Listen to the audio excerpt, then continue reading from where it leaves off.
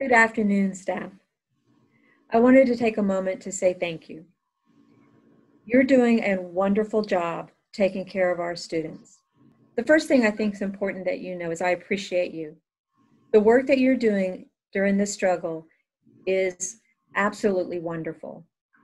4 weeks ago, we never would have thought we would be traveling this road, but I'm very thankful that we're traveling it together. The things that we're doing for our kids and our community is important, but also it is amazing.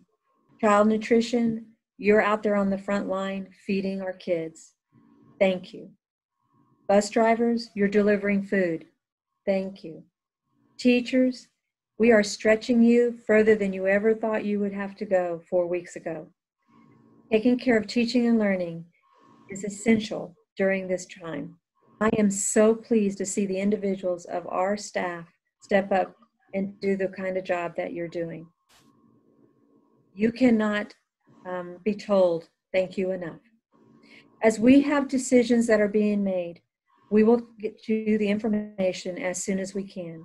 Continue to check your emails, Facebook, website, and administrator phone calls. It's important that we take care of you and you know the information as soon as we can get it to you.